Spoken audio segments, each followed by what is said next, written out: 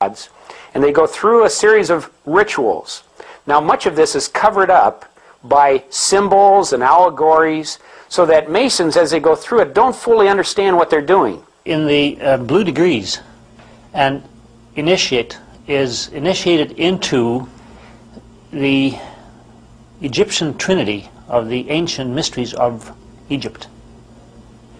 And this Egyptian trinity is hidden from the initiate.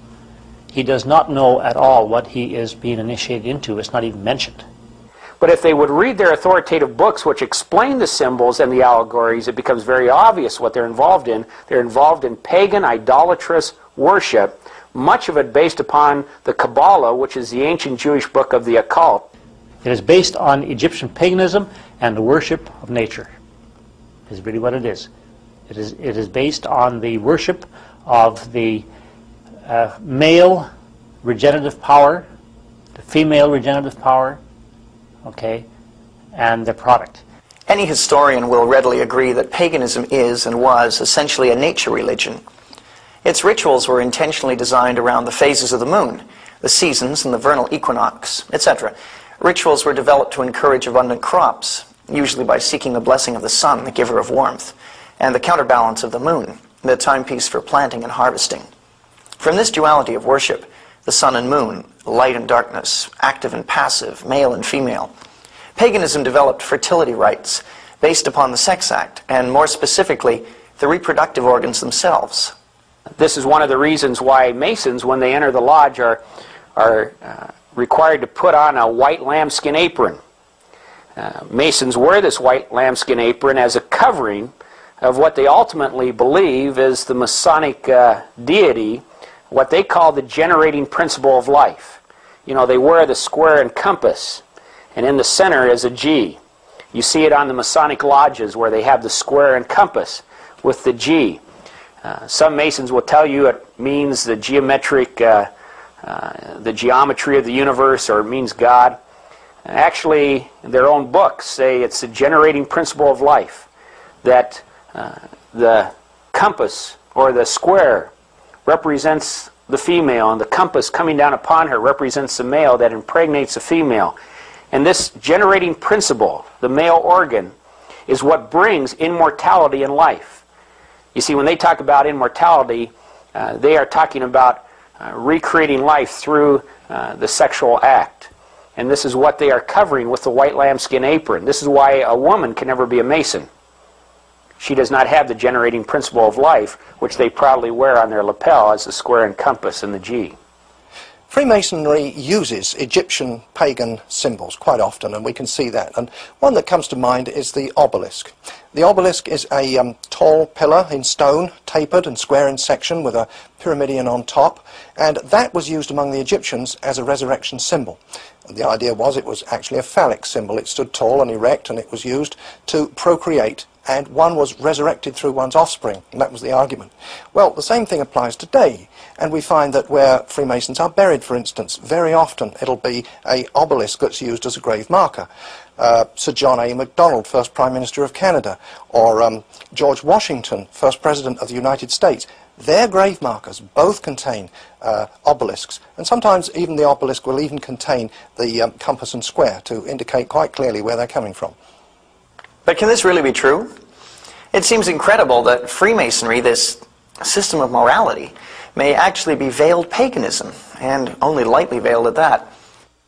The point within a circle is one of the more prominent Masonic symbols. Past Grand Master Albert Mackey teaches in his Symbolism of Freemasonry, page 353, the point within a circle is derived from sun worship, and is in reality of phallic origin. It is a symbol of the universe, the sun being represented by the point, while the circumference is the universe. Mackey states further in his Manual of the Lodge, page 56, the phallus was an imitation of the male generative organ.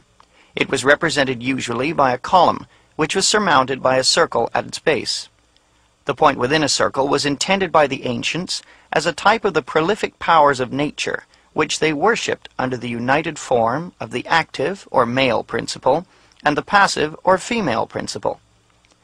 Paganism recognized and worshipped these powers as the creative force in nature. Albert Pike was Grand Commander of Scottish Rite Freemasonry in the 1800s. From his book, Morals and Dogma: the sun and moon represents the two grand principles of all generations, the active and passive, the male and female. Both shed their light upon their offspring, the blazing star, or Horus. These Masonic authorities agree that the symbols of Freemasonry are occultic and derive from paganism. The alleged occultic rituals and symbolism that are central to Freemasonry were tremendously significant to me personally. I had been deeply involved in the many facets of the occult, including witchcraft, for a number of years. Witchcraft is the religion of paganism. It's the worship of the sun god and the moon goddess in various forms. I was involved in the occult for about 12 years. Steve Warr was a practicing member of a coven of witches. For me, that is, I was constantly on a day-to-day basis reading, searching, as well as practicing arts such as divination, getting in contact with the dead through mediums, tarot cards, crystal balls, everything that we would consider occult, I was involved in. There's a great deal of symbolism in witchcraft itself. Many of the implements used have significance in terms of natural elements, such as the wand representing air, the athame, a sword representing fire, a chalice with water, and a pentagram representing earth. And these would be combined in various manners in order to take advantage of the spiritual forces that were felt to be in operation at that particular time. And it was heavily ritualistic, with the wearing of robes, the drawing of magic circles, the invoking of gods to aid the practitioner, as well as just anything you would do, even if it was not in a formal ritual, always had something to do with ritual. Even if it was casting a spell, you would always light the candles, bring out the elements, set up your altar. Some of the parallels between Freemasonry and witchcraft show such a similarity that it cannot possibly be coincidental. Similarities in ritual, wording, and symbolism are so close in several instances that it clearly suggests a common origin. To examine this possibility, I spoke with a number of former Masons and compared their Blue Lodge initiations with the experiences of former occultists.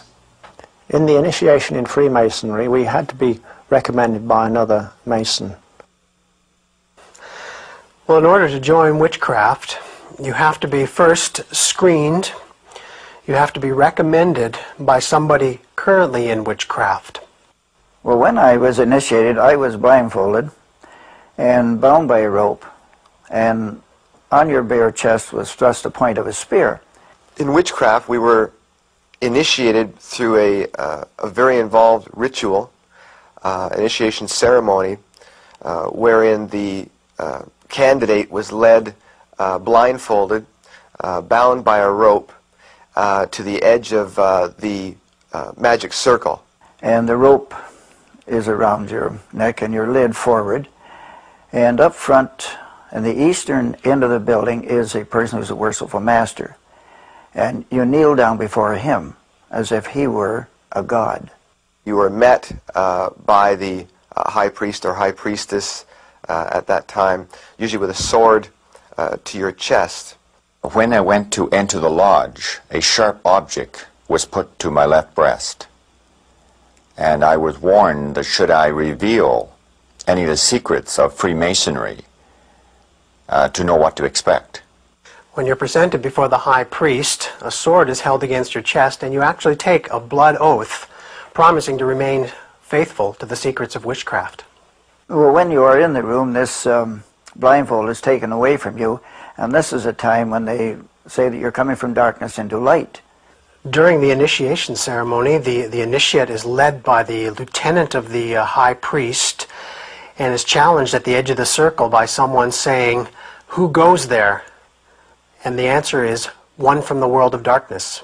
In Masonry, the prayers are ended with "So mote it be."